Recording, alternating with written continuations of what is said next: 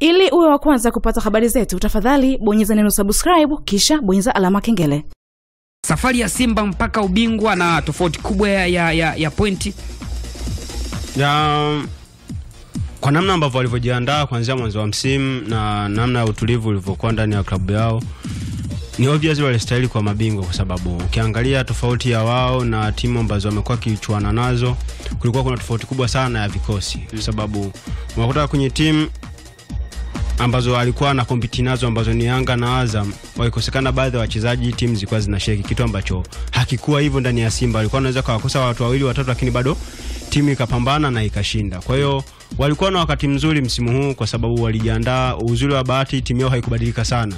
Wanayo takriban miaka 3 sasa, timu ikiwa ni ile ile ilianza kuchukua ubingwa toka mwaka 2018 19 17 18 mpaka leo bado ni ile ile. Kwa hiyo walikuwa na moment nzuri ya kuwa na experience, kwa sababu wameshakaa muda mrefu, wanajuana kitabia ndani na nje ya uwanja, wanajua mtu fulani akiwa kwenye mudi fulani hastahili kupewa pasi za aina fulani. Kwa hiyo ni vitu ambavyo vimewajenga kwa muda mrefu, na imekuwa ni kazi nyepesi sana wao kuangalia ni namna ambavyo wanaweza kuchukua kombe.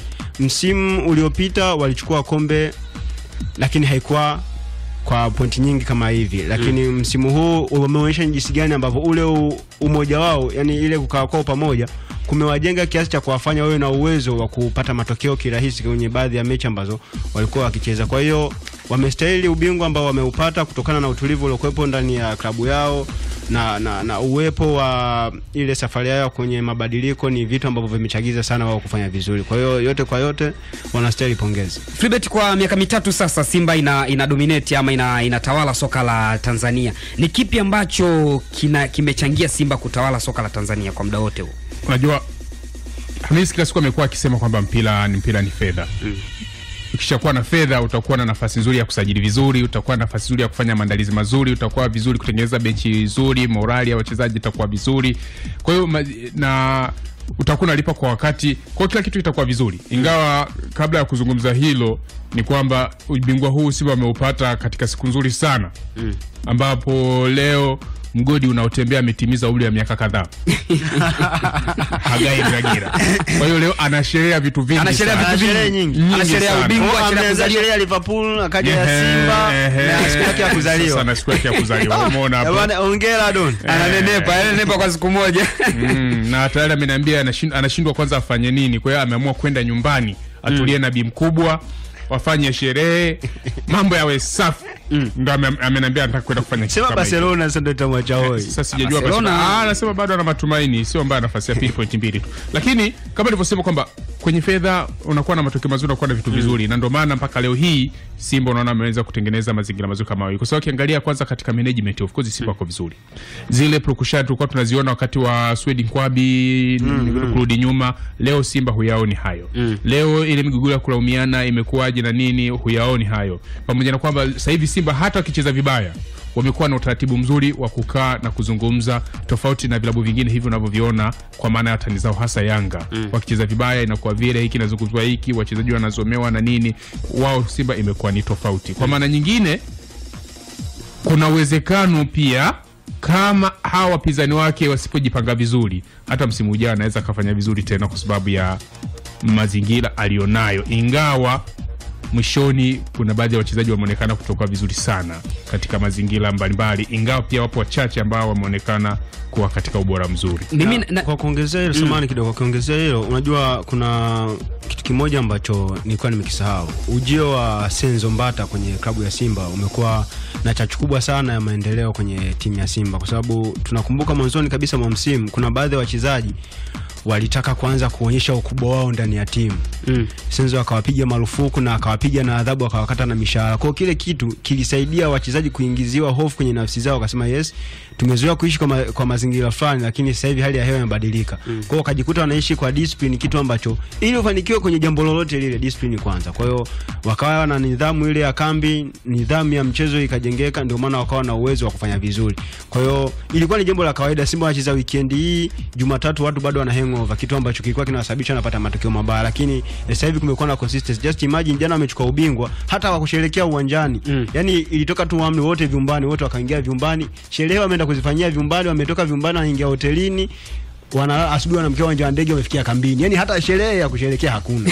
Kwa ni vitu ambavyo vinaendelea kuwafanya waonekane kwamba ile management ambayo wanaendelea kuiandaa, kuna vitu ambavyo ni positive wanaendelea itengeneza ndani ya timu ambavyo vinaweza vikawafanya waendelee kupiga hatua. Tuangalie kile ambacho Yanga wanaenda kukifanya na Sevilla kitakuwa na impact gani kwenye mpira wa Tanzania, lakini so far Simba wameanza kuprove kwamba njia waliopita ni sahihi kwao. Haya, njia waliopita ni sahihi kwao, lakini kama ilivyo kawaida alichokisema Philbert, nadhani tutaangalia vipindi vijavyo, tutaangalia msimu ujao kwa umoto ambao wamemaliza nao Simba. Msimu ujao itakuwaje? Wataendelea kudominate na kuchukua kombe mara ya 4 mfululizo? Kwa sababu ukirudi nyuma ili swala kuchukua mara 3 mfululizo sio kama ni jambo geni, Yanga alifanya mara 3 mfululizo. Yani wamepokezana tuseme, yani wamepokezana. Yani ubingwa ule mara 6 wenyewe wameugawa katikati. Yanga waliwahi kuchukua mara 5 mfululizo, Simba wakaja na wenyewe wakachukua mara 5 mfululizo. Tunazungumzia hii miaka ya karibuni. Yanga wakaja wamechukua mara 3 mfululizo, Simba amelipa mara 3 mfululizo. Kwa hiyo hapo hakuna anayemdai mwenzake. Hapo hakuna anayemdai. Kwa hiyo tunaenda kuangalia mwaka kesho ikitatokea kitu. Lakini kuna shida moja. Shida iliyopo ni kwa sababu Simba wachezaji wao wamekaa muda mrefu kwa kipindi sasa. Lakini Yanga naona kuna reshuffle ya kikosi chao ambayo inaenda kutokea. Watahitaji kusajili wachezaji wengi kwa niaba ya kuimarisha kikosi chao. Kitu ambacho kinaweza kikawagharimu tena kuhitaji muda wa kuzoeana ili kuwa na ile chemistry ambayo walionao Simba. Kwa hiyo hichi tu ndio kitu ambacho kinaweza kusababisha kama ikitokea Simba kichukua kombe msimu ujao, ni kwa sababu wachezaji Yanga watakuwa hawajazoeana. Haya, tutaangalia vipindi vijavyo, tuangalie je, msimu ujao Yanga watamruhusu Simba achukue mara 4 mfululizo, ni kuvunja ile rekodi ambayo Yanga wameiweka hapo mara 3 mfululizo, ama watafufuka? Lakini mimi nilikuwa na swali kwa Hamisi. Kumekuwa na kauli ambazo zinatajwa na mtazamo gani, kwamba kuna baadhi ya viongozi ambao wanakuwa wanatajwa kwamba ni wa upande fulani. Mathalan, wakati akiwa Jamali Malinzi rais wa TFF, Yanga alichukua mara 3 mfululizo na ilitajwa kwamba ni mwanachama na shabiki wa Yanga. Wakati wa Wallace Karia ambaye mimi sina uhakika, zinatajwa tu ni tetesi kwamba ni shabiki wa Simba Sports Club, kwamba Simba ndo bado amechukua mara 3. Hili wewe unalizungumziaje?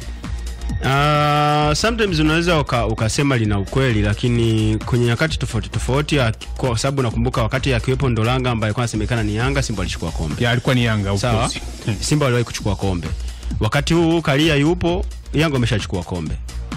So sidhani kama hivi vitu vina ukweli, ingawa kwa kiasi fulani unaweza kuviamini, lakini sometimes mpira unachezwa hadharani.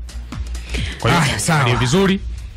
Sawa bana. Sawa, tutaangalia kipindi kijacho, tuangalie na kuaje huo msimu ujao, lakini hayo mengine, lakini pia tutawatafutia muda hata mashabiki wa Simba waje hapa wazungumzie ubingwa wao, lakini pia tutawatafuta pia mashabiki wa Yanga waje hapa tuangalie kwa pamoja msimu ujao inakuwaje. Wanawaachia Yanga waweke viti tofauti, moja hapa mwingine kule. Tutawaita nani?